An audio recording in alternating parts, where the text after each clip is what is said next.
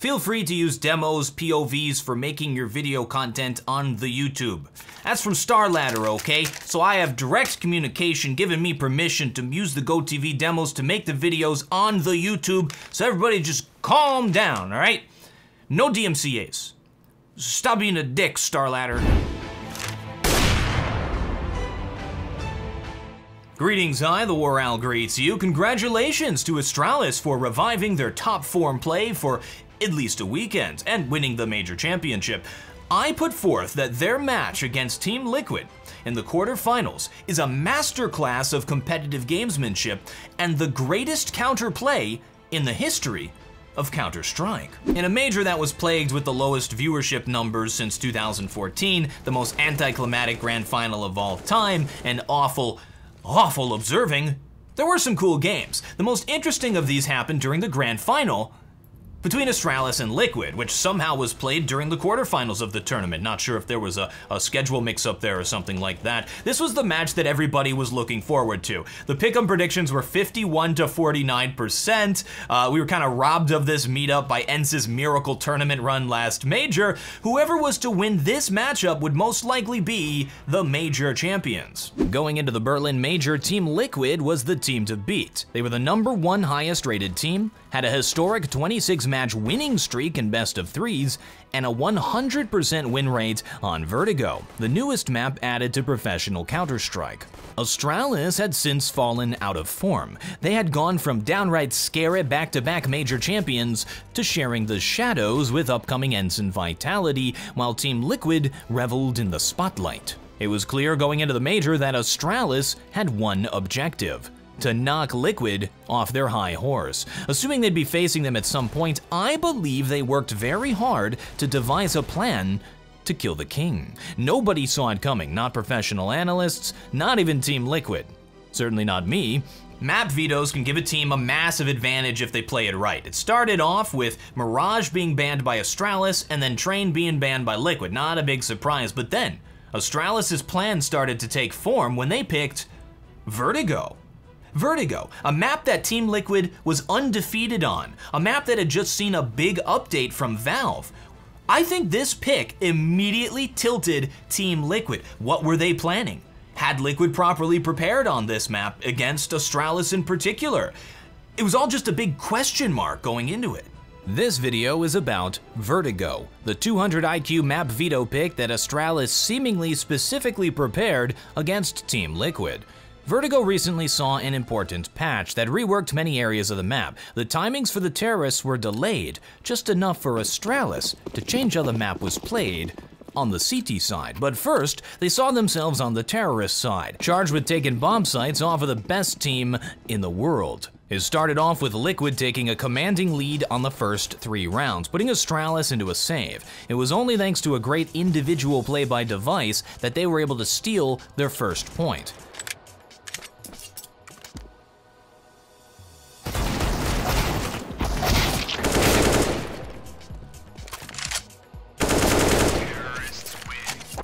Once we got into the gun rounds, a pattern developed with Astralis' T-side setup. They left absolutely no holes in their defense. If their player mid got smoked off and couldn't watch the ladder room, a player would immediately rotate and be in position to watch ladder.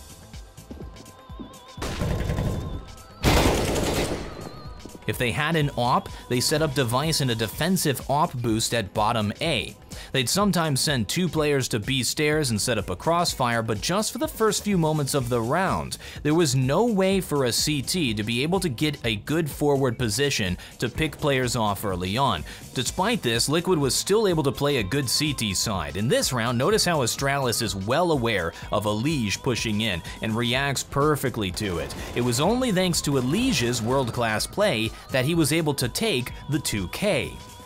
It almost seemed like Astralis were paranoid of some CT aggression by Liquid, but that aggression never came. Liquid calmly played the bomb sites, rotated between, and launched some successful retakes. If you rotate on Vertigo, you have to walk the entire way because your footsteps will be heard. Because of this, when Astralis rotated to do a bomb site take, they committed to that bomb site take, and through brilliant use of utility and positioning, were able to pull off some outstanding wins. While the half ended with an even scoreline of 8-7 in favor of Astralis, it did become clear that Astralis had been strongly practicing this map, doing what was quite possibly the most daring trick in the history of Counter-Strike. Meanwhile, on Team Liquid,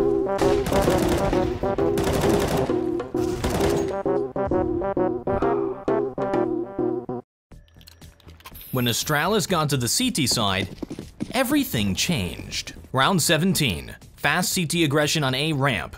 Glaive gets into position before the terrorists have a chance to figure out what is going on. The new T-spawn timings added by Valve allow for this to happen. Liquid cleans it up. They are the best team in the world after all, but they then decide to rotate to B in a 3 versus 2 instead of continuing on to A. Dupree has taken the opportunity to get into a sneaky spot. If Liquid had played like Astralis did and just continued on into the bomb site, Astralis would have saved, and Liquid would be victorious. Counter-terrorists win. Round 18. 2 players put aggression on elevator and Dupree pushes into B stairs.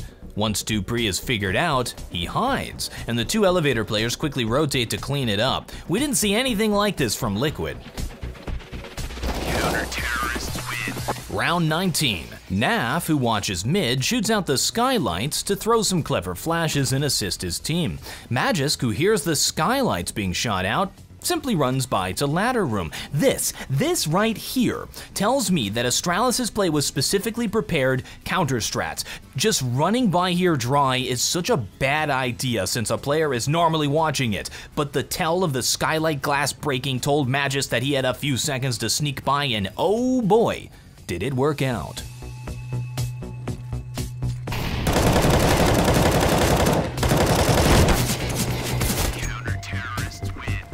Round 20. Liquid puts some early aggression on B, but Astralis hears it and doesn't peek. Now playing a little bit more passively since there's a bunch of players sitting right outside. But with nobody watching A, Device sneaks his way down, effectively shutting off this side of the map and allowing Astralis to hold 4 on B. Again, if Liquid played like Astralis did on the T side, this couldn't have happened. Round 21. Nobody watches bottom B. Too late. Dupree gets onto stairs.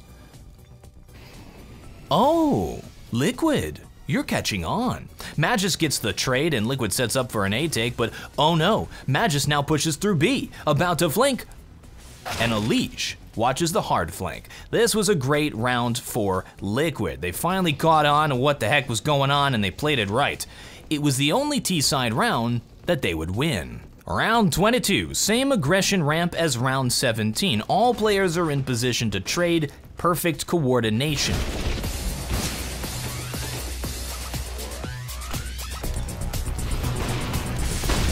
Device, who's falling back, then hides at concrete with an AWP.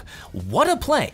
What a calculation, what a risk. A single Molotov, have it in their inventory. It's a common Molotov, but they don't even check it. Did Astralis know that Liquid doesn't check concrete late into the round? Did Device calculate that they wouldn't assume an AWPer would go play concrete? Or did Device just get very lucky? I contend that there's just too many instances of this kind of play working here for it to just be luck. Fast, aggressive CT side positioning, keeping track of enemy movements through sound to push behind enemy lines and prevent any T side rotates. The most interesting thing to me about this CT side play from Astralis is that if they had played it against Astralis' T side, it wouldn't have worked.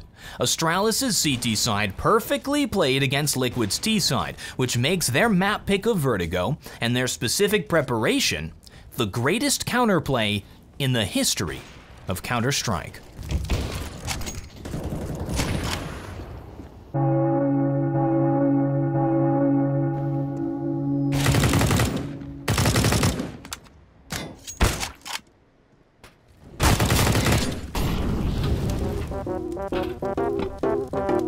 Counter-terrorists win. A counter-strat like this is only gonna work once. Can Astralis maintain form for their next meeting and defeat Liquid in a straight-up match? This is not the end of the age of Liquid. This is not a revival of the age of Astralis, but this could be the beginning of one of the most interesting rivalries in the history of the game, if Astralis attends events. Thank you both very much for watching. I am TheWarOwl, and I still have no closer.